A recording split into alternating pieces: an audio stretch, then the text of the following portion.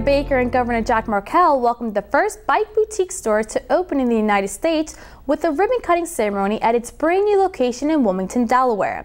Located on 1007 Orange Street in downtown Wilmington, the bike boutique officially opened its doors to the public, offering those interested a spa-like service. Along with retail items for sale and bike service, the shop will also offer bike lodging, a term used for its bike storage system. Bikers can purchase a membership, store their bike in the bike boutique during the day, and have access to showers and breakfast before they go into work. The bike boutique is not just a bike store. It's a bike lifestyle store.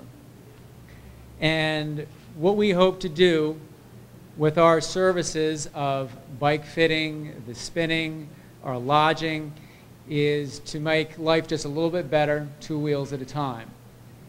By introducing bike lodging here in Wilmington, we hope to make it so convenient, it's irresistible.